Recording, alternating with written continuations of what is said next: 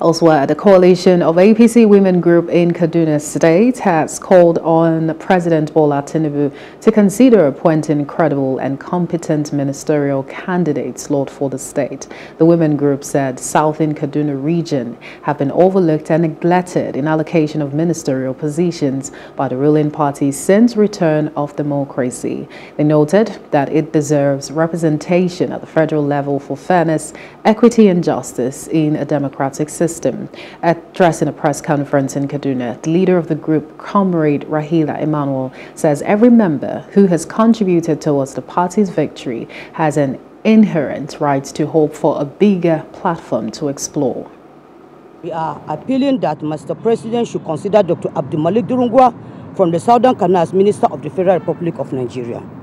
We are confident that Dr. Abdulmalik Durungwa has the will with all the pilot the affairs of any ministry if appointed.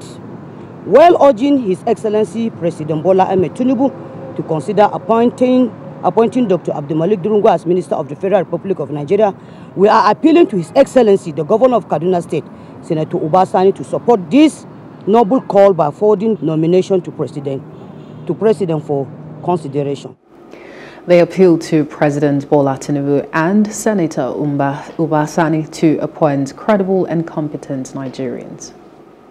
Nobody from the Southern Kaduna region has been made a minister under the APC administration since 2015. The region has been overlooked and neglected in the allocation of ministerial positions under the ruling party. None of these influential positions have been occupied by individuals hailing from Kaduna South under the APC government. We want to make a passionate appeal to our father, President Bola Tinubu, GCFR, to appoint credible and competent Nigeria into his cabinet as minister, of which Dr. Abdulmalik Durungwa possesses such quality. Hello, hope you enjoyed the news. Please do subscribe to our YouTube channel and don't forget to hit the notification button so you get notified about fresh news updates.